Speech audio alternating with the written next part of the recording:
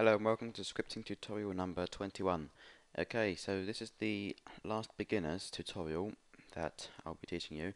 I mean, unless I forget to make something else that should be in a beginner's tutorial series, then I'll just make a new video and add it onto the beginner's series. But as far as I know, at the moment, this is going to be the last video in the beginner series. So I'll be leaving the link to the advanced series in the description below.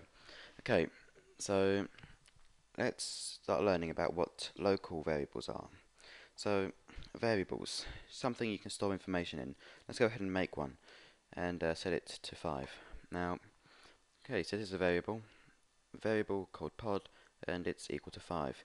And, right, so if we make a do block, now you haven't learnt what this is yet. I mean, you probably recognize, you think it's a loop because it's got the word do in it, but it's just a do block, and it's something I'm going to be using it as an example to make local variables in. So now let's go ahead and say pod equals 10, and let's print pod. Okay, so think of this do block as an if statement. It could be an if statement if you wanted to. Let's say if true, then that's just like a true condition, so it will run the if statement.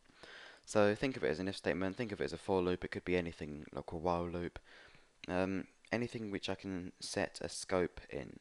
Now scope is a place where you declare variables, maybe inside an if statement.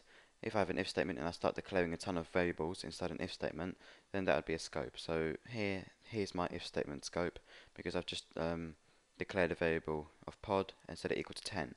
But I've actually declared that up here though. I've declared the variable pod up here as well. So this is just like assigning a value of 10 to the pod variable. Now, what if I stuck the word local next to it?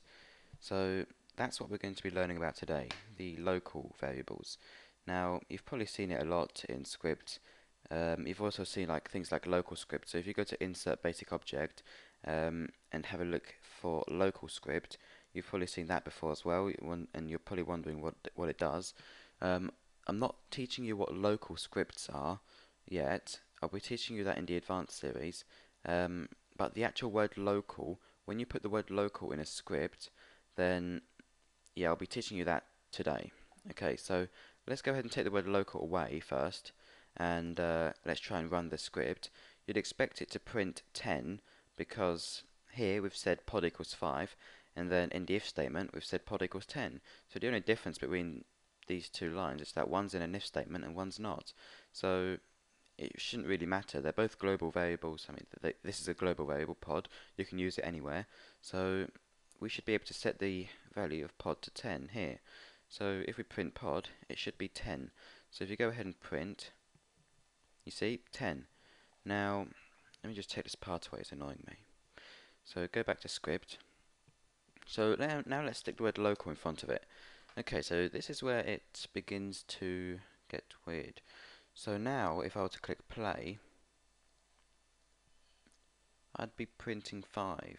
So what's it done? It's just like it's just missed this line out. I've set the variable pod to 5, and in the if statement, it's just as if it's skipped this line out, and then we print pod again, and it should be 5. So it's like we're not actually setting the variable pod to 10. So what's happened? Why haven't we printed 10? Why have we just printed 5?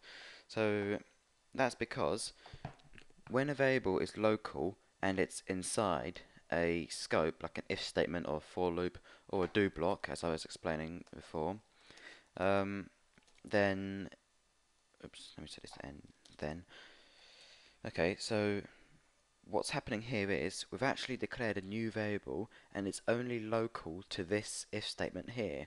We can't use this variable pod in the rest of the script. We can only use it in this section here. Now, if I were to, let's call it something else. Let's call it var1. Okay. Another thing, you can't make variables beginning with a number. Okay. Variables have to begin with a letter, just to let you know. So what we've done here, we've created a variable called var1. We've set it equal to 10, but we can only use this variable inside this if statement.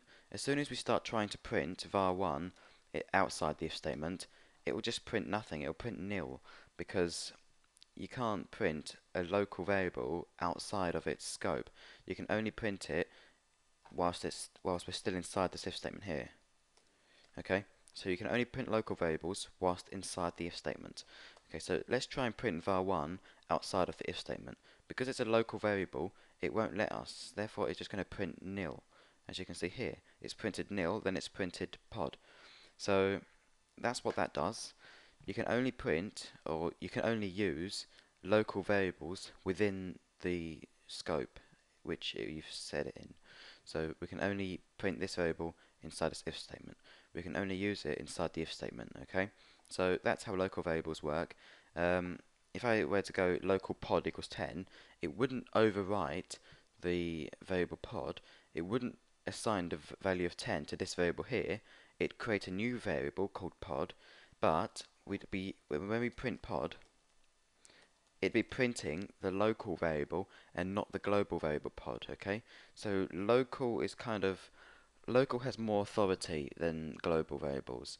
So if you wanted to make a variable with the same name as you have like with the global variable here, and it's in an if statement, and you only want to use this variable here inside this if statement, then you'd stick the word local next to it, and now when we print pod here, it should print 10 here, because we're printing the local variable here, and then here we're printing the global variable because we're out of our if statement now, we're no longer in the if statement.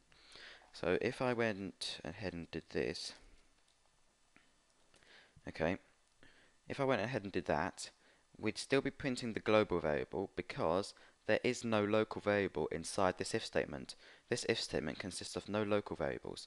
So if I went ahead and did that, and then print a pod here, so let me just talk you through what this would do. We're going to set pod here, global variable equals 5.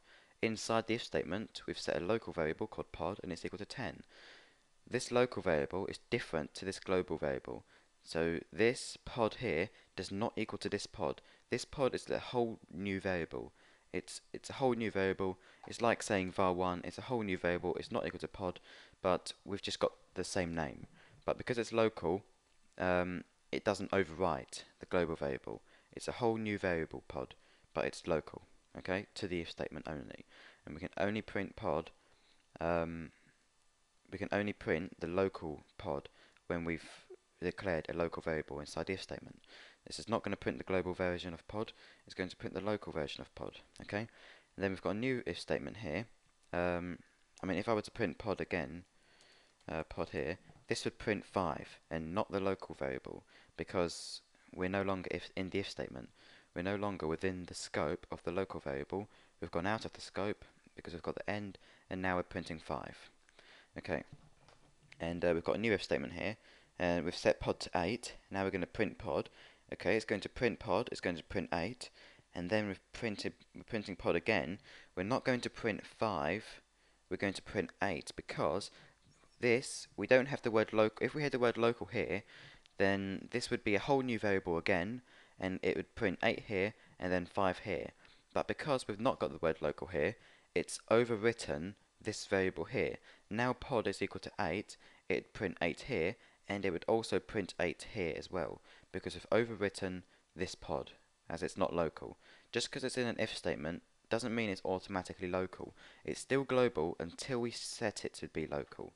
And now we're printing the local version of pod and the global version of pod, which is equal to 5 here and 8 here.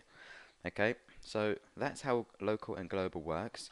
It's not that complicated. It's just, it's a matter of fact of getting used to it. And you're probably thinking, okay, so why would I be needing to set local variables? Well, if you want to have a variable of the same name inside an if statement, and you're not going to use this variable anywhere else but the if statement, then you'd set it to local. So you'll be grabbing the local version of the pod rather than the global pod. Okay, and so as I was talking to you about the do blocks, now do blocks. Let me talk to you about this. They do nothing. I mean, I don't really think they do anything. Do blocks. It's just something where you can set local variables in. Okay, so say I wanted to let me give you an example. Number 1 equals 5, number 2 equals 3, and do block. Hold on. Do end. Okay, and local answer equals number 1 plus number 2. Right, so actually no, let me set these to local.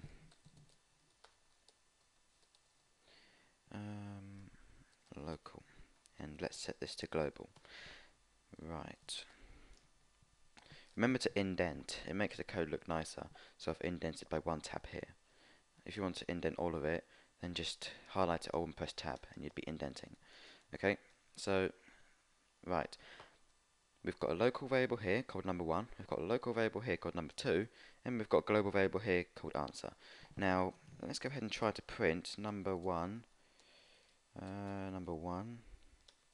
print number 2, print answer. Right, you probably know what's going to happen. Because we're in a do block, this is our scope. This is our scope here. We've declared all these 3 variables here. And this is the scope. We've got 2 local variables and 1 global variable. We can only use the local variables within this scope here. We can't go ahead and print the local variables outside of the do block. We can only print it within the do block. And the global variable answer, we can print it outside the do block because it's global and it's not local. So if it's not local, it's global. And therefore we can print it outside of the scope of the do block. Now, this should print nil, nil, and 8. Okay, so we've set the answer to number 1 plus number 2, which is equal to 8. So theoretically, answer should be equal to the number 8. Okay, so these are local, we can't print them, and we'd be printing 8 here. So you should understand what's happening now. Just because it's a do block and it doesn't do anything, it's just used for setting variables really. This is just used for setting local variables in a scope. So that's all the do block does. I don't really use it much. So it's more useful in if statements or maybe while loops, while true do, or maybe repeat. Don't do while true do without a wait though, because you'll just get an infinite loop and you'd crash. So repeat until answer equals 8. Actually no, do repeat until, yeah, answer equals 8. We need a double equals to compare. So this is pretty pointless as well because we know answer is going to be equal to 8 anyway. So that's what it does. I mean, this is just an example of a scope you can do. Repeat loop, you can do anything you want, if statement, whatever you want. And then try to print local variables outside of a local scope and it will just print nil. And that's what it does. Yeah, that's all that it does then. So just learn that and you'll be good to go. You've got all the beginner skills. I'll leave the advanced tutorial link inside the description and you can start to begin scripting in more advanced techniques. Okay, so you've got all the knowledge to make a good game now. So go ahead, try and make a good game, try and get it to the front page, keep advertising and whatever. Until I make the first advanced tutorial series, which I should do tomorrow sometime. Okay, so new tutorials every day. I will cover absolutely everything there is to cover in Roblox Lua scripting. So no need to worry, I will cover everything and you will be able to make everything by the end of all my tutorial series. Okay then, so I will see you in the advanced tutorial series then. Bye.